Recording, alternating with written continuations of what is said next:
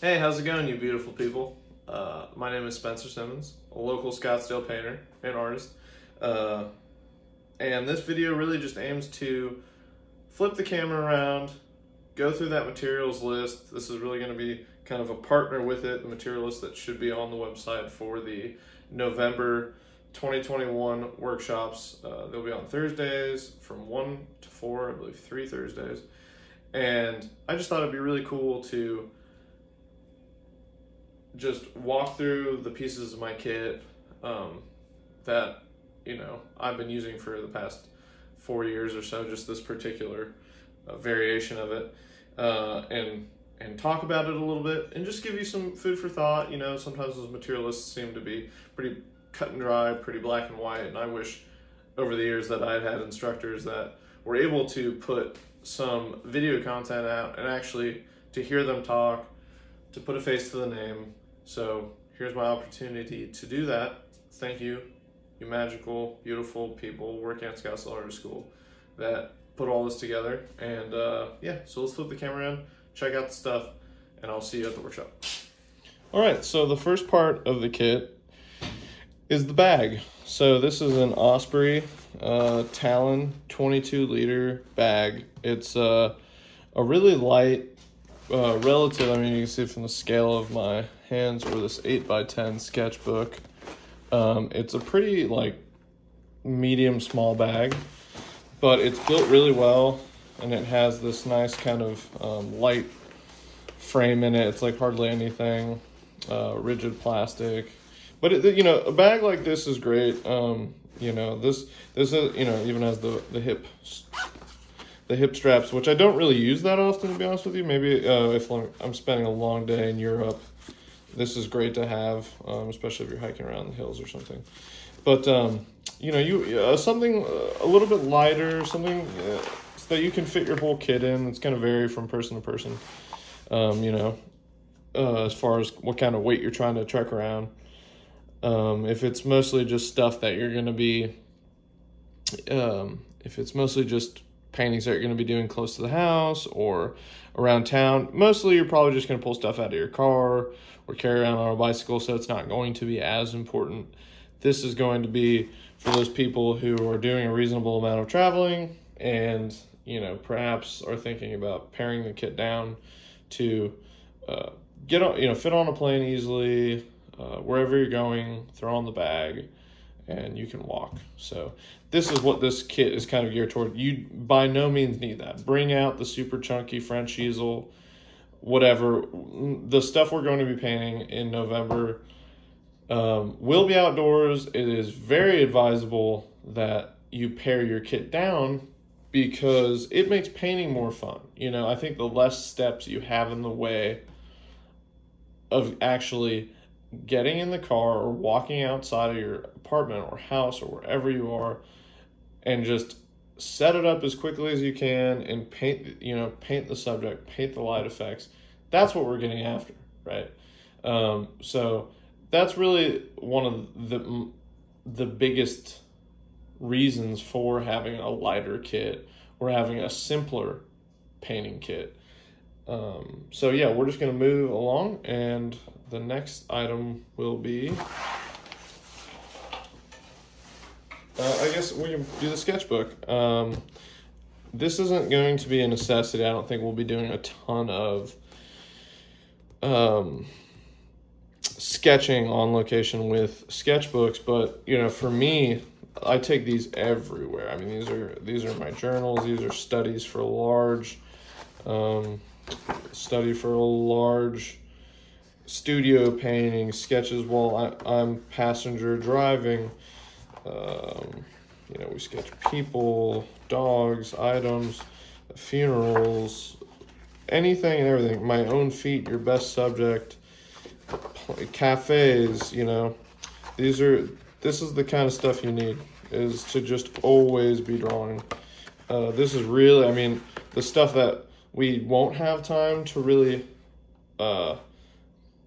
go over, and this is the biggest battle for anyone who wants to paint and draw representationally, is really going and bringing that sketchbook everywhere. See these little figures at a cafe, and you know, a lemon tree, more figures at a bar. I mean, you know, the watch, little statues, you know, this kind of stuff really pushed me to my next level of proficiency. It's just always filling sketchbooks, trying to make the drawings as good as you can.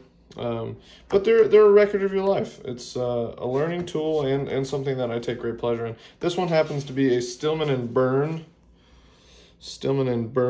Zeta series. It's the 8x10. I use the smaller ones forever.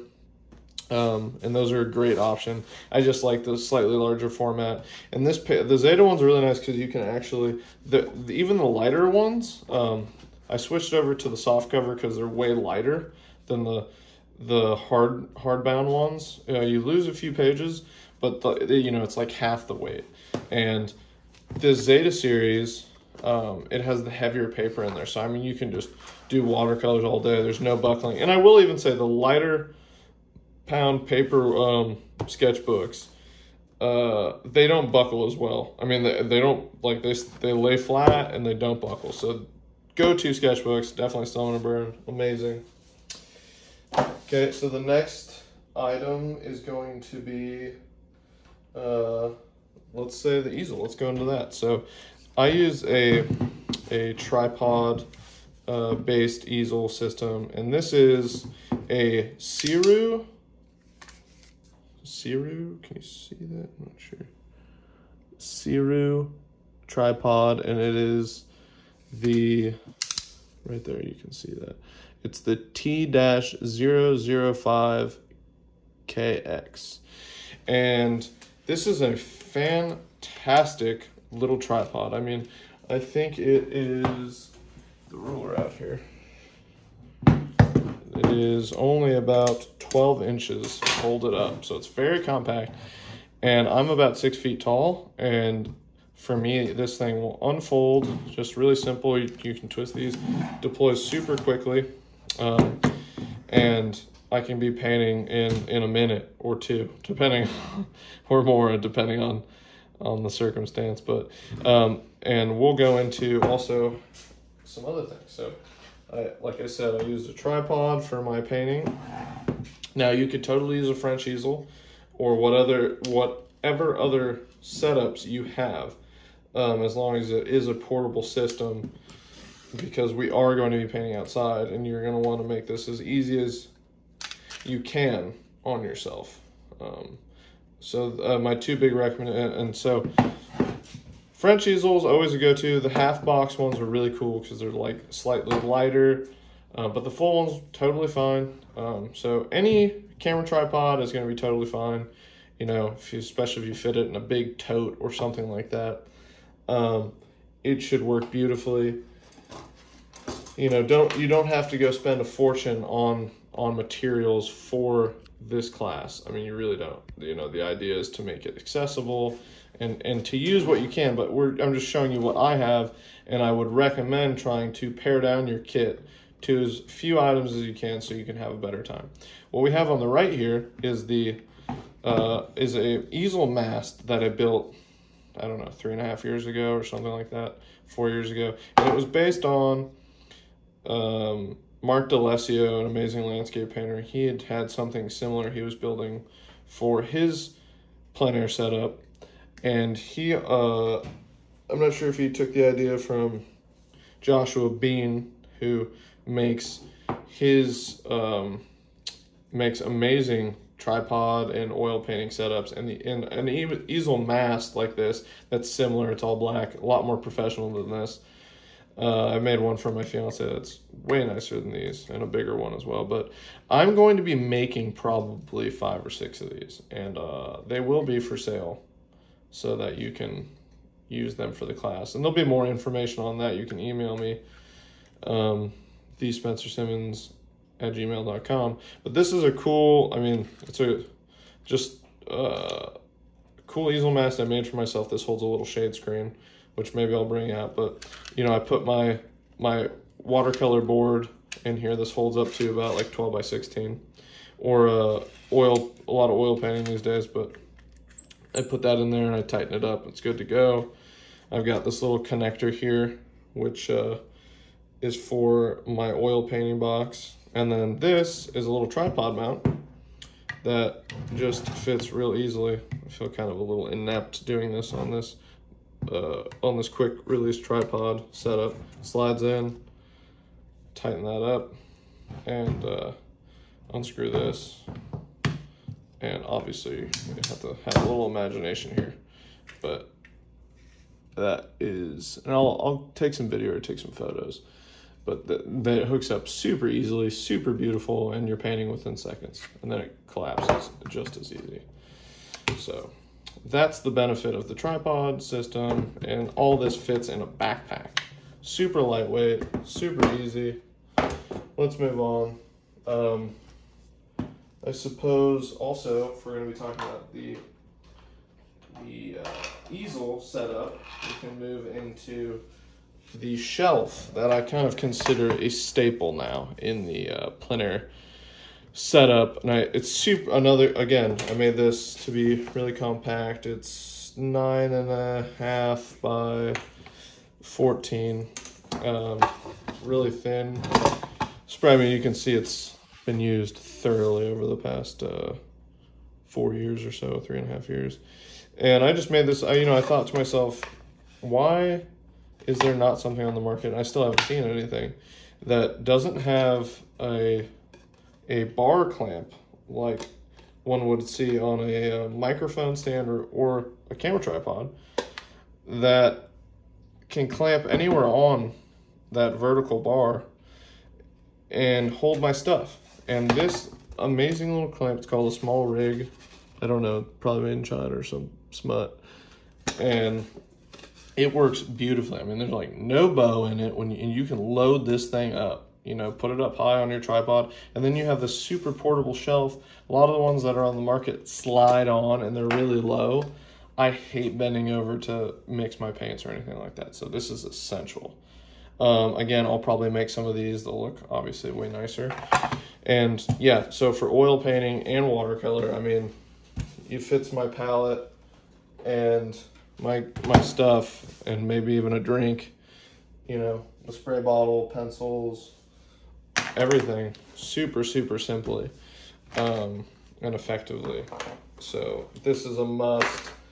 I can't even recommend anything else out there because I just would never use it, but some of these will be available as well. If you don't have like a French easel that has a platform or some other system, there's plenty that do have shelves that slide. So anyways, on and upwards, that's basically the easel setup. So those 3 pieces make the easel. And I guess we can just leave this here and it can be our platform. Here, we'll go into watercolor paints and palette. Here is my handmade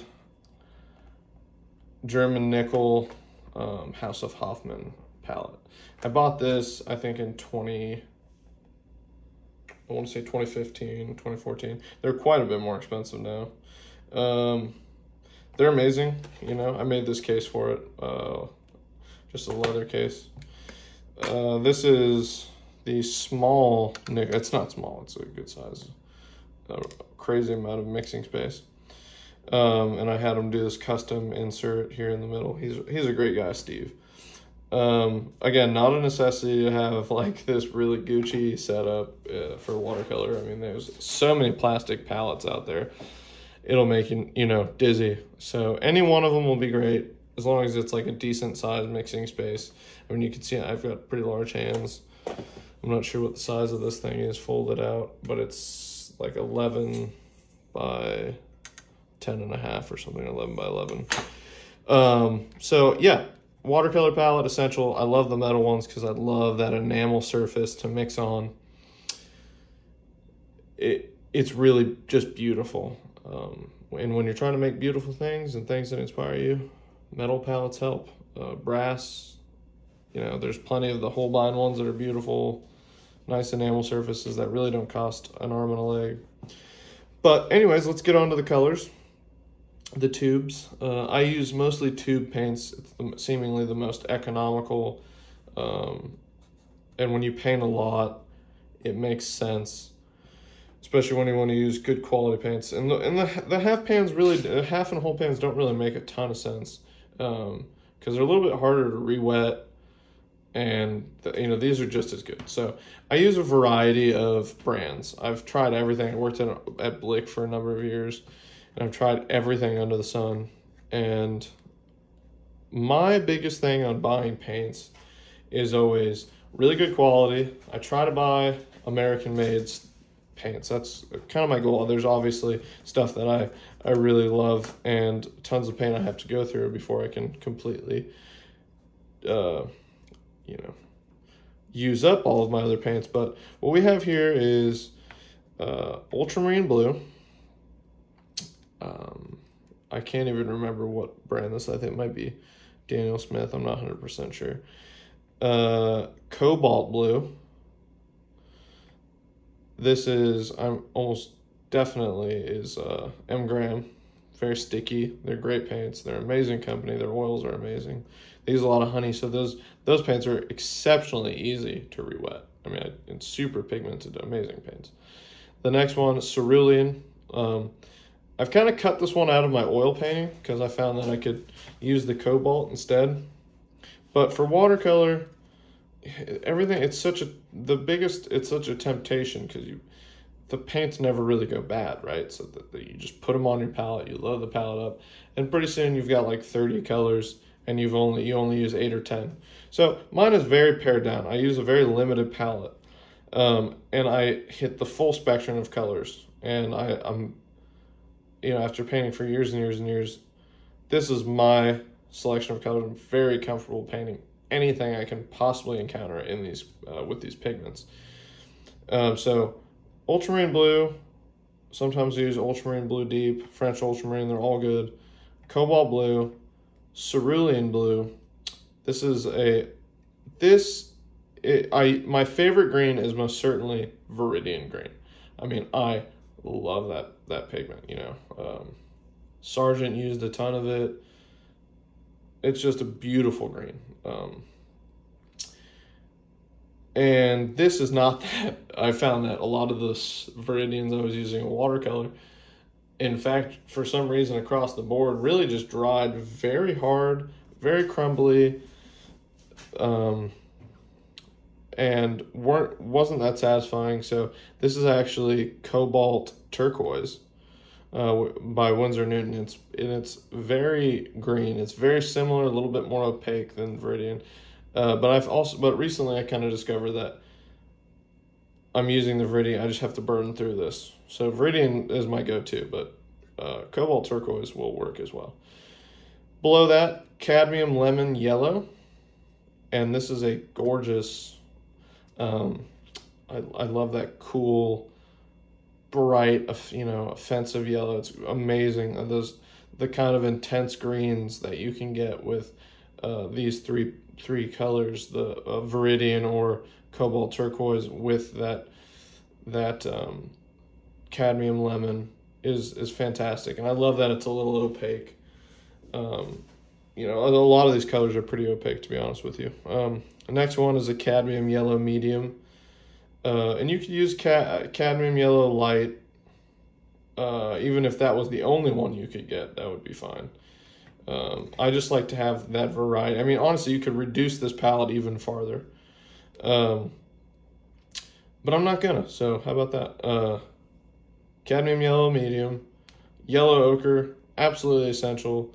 This is M. Graham as well. These two are, yeah. And this is Permanent Rose from Winsor Newton. It's really just PV19, which is a quinacridone red. And that's just a really nice, super bright, modern, cool red. And I think that's super important to have, embrace the modern pigments and go for that quinacridone, because for your cool red, because in watercolor and oil paint, everything, reds become muddy. Cad red light, cad orange, cad yellows, in all the alizarans, all the lake pigments, they just go muddy as soon as you add white or you start mixing around. So you always have high expectations for a high chroma color, and you'll never hit it. So I always, but with an added quinacridone color, you can really make a jump to hitting those higher chroma colors, as well as getting a more modern yellow. But I like the cadmium, so I'm gonna stick with those. Next one, Cad Red. This is a medium. I never use cadmium red deep, but cadmium red medium or light would be what I would suggest. And then burnt umber. I don't use burnt sienna. Totally amazing color, and all the other earth colors, I just feel like you can get totally lost in them, and have fun getting lost in them. I've made up my mind, and I'm gonna stay with these for now, and I can mix anything I want. I use brown a lot just for making blacks and grays and muddying colors. Anyways, we'll go over all that. That's the layout. Bring something that's similar or the same. High quality paints if you can. I mean, that's really the only way to go is artist quality paints. If you have any questions, again, send me an email. So that's the watercolor palette and paints. I guess we will move on to brushes. So a goofy little case. Again, I worked at a triathlon store for years, and this was a cool, you can still buy these, they're not much, 10, 15 bucks, I think. And these are just a water bottle that is a container for you if you're riding a bicycle or whatever, and you can slide that on your bicycle frame. And I thought, wow, wouldn't that be a great thing to use for holding watercolor brushes? Because the top can be used as my water cup. So yeah, fold that in half. Pretty good. I mean, some of the brushes you might have to cut down. Again, not necessary. There's plenty of foldable water cups, yogurt container. It's really not important. Whatever. Now I always have an aggressive amount. I mean, you can see there's probably like 30 brushes here. I always have an aggressive amount of brushes. You do not need this many. Usually I have, brushes here. I'm just going to fold them out a little bit so you can see what we are using. Something I will suggest, if I don't really use flat brushes at all. I got one, I think maybe two, and they really come out to play. So pretty much everything that I use in watercolor is round brushes. I think it's the most versatile, and basically all of these are Rosemary & Co., which, you go to Scottsdale Art School, you'll know them. Not a necessity. They're just great brushes at really reasonable prices. So I love squirrel mops, much like I would hog bristle brushes for oil painting. They are a workhorse. Tons of water, tons of pigment. They come to nice points, and you can cover and do a crazy amount of different effects with them. So I would suggest if you could get, if you could find it in your budget, if you don't already have them, getting a decent sized mop and a slightly smaller one. Rosemary & Co. offers these gorgeous little teeny ones, which I absolutely love. A 10, 0, and this is a 6. So, I mean, if you could get a 10, 0, and a 6, you will be money. I mean, you'll be totally going for it. I've got all kinds of, I do full sheet paintings out on location all the time. These are a Skoda.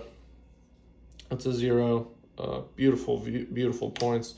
So if you could get a couple, and if you're a vegan or you don't like natural hair brushes, there are plenty of great options out there on the market for synthetic brushes. I think it's the Princeton Neptune, there's also another one. I think is it Silver Brush Company that makes the black velvet ones.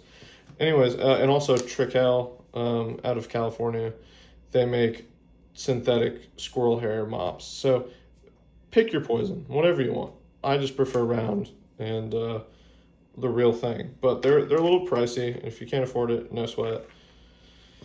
get the synthetic alternative, and you'll be fine. Just make sure you have a few sizes in those. Next is whether it's going to be, my go-to favorite for watercolor is going to be natural hairbrushes in general, and they come to beautiful points. And this is a number 6 Klinsky from Rosemary and Karen. And I get it. Most people, it's not a priority to spend money like that on brushes. There's a beautiful feel, a release of the water, a snap of the brush that natural Klinsky and just regular Sable have. And if you could afford it, I'd get something like a number 10, a number 6. I mean, you could get away with all, if it's a nice brush, you can do all your detail with a nice number 6, a number 10, and a number 12 or something slightly bigger. This is a big boy. This is 18 or 20. So you can get away with those 3, like a 10, like even a 10, a 6, and a 4 or something like that. You'd be totally fine if you have those 2 nice mops to deal with. I have a bunch of teeny ones as well, just for doing I'm very, you'll see I do some pretty detailed marks and telephone lines. So that's what I use for brushes. Take your pick out there. There's too many to choose from. So that's brushes. Next is just going to be kind of the finicky stuff. Mechanical pencils are really a beautiful thing for watercolor paintings, seeing as a lot of the marks we make are very much contour lines. And if it's outdoors, you probably don't have a ton of time, so not having to sharpen is beautiful. This is just a cheapy Pentel 0.7. This is a 0.7. 0.5s are great. Those are my 2 go-tos. HB or 2B lead, or classic office pencil, as long as you have a pencil sharpener. Those are absolutely gorgeous to do all of your work with, especially because they all have erasers built on. Kneaded erasers are a beautiful plus. And as far as the other little knickknacks that I absolutely love to have is whitewash, or permanent white watercolor, whatever. This is M. Graham. It's nice because it's a bit stickier than the others. It stays wetter longer, and I find this to be a necessity. One needs gouache. You can do so much fun things with adding some white to your paintings. And a spray bottle. This just came from Italy. I've had it for years. It's a little cheap, like medical. I can't even remember. It was some kind of ointment spray. I just sent it out, put water in here. But you spray your paints with it, and your paper. That's a necessity. A pencil pouch of some kind is nice to have. Whatever, you could use a Ziploc bag, it really doesn't matter. A portfolio is nice to have, to keep some paper. This is a portfolio I made for quarter sheets primarily, and we can talk about paper. Paper is as important as everything you're using. I prefer tremendously just 100% cotton rag paper. It's just unparalleled for what you get out of it. It's a necessity. You can make cool paintings on everything, but this is my go-to. The cold press is beautiful. It allows you to do so many things. Not a big rough paper guy.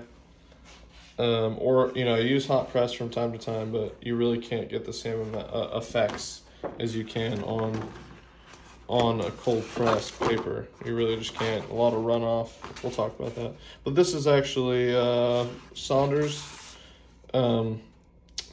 cold press. This is a really popular paper. I have hardly used this. My go-to is Fabriano 140 pound natural white, gorgeous Italian paper, or Arches 140 pound cold press as well.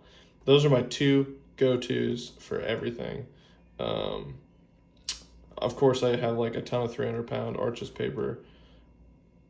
Everything's good. Try it all, but those are what we're gonna be using for the class. So I'd say if you bought just one sheet, preferably two, just as some backups, and just cut it into quarters.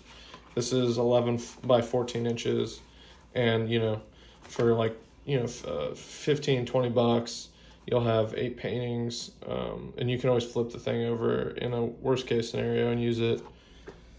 So yeah, that's paper. Let me put this away without bombarding the camera. And then a drawing board of some kind is going to be essential for, let me see if I have it.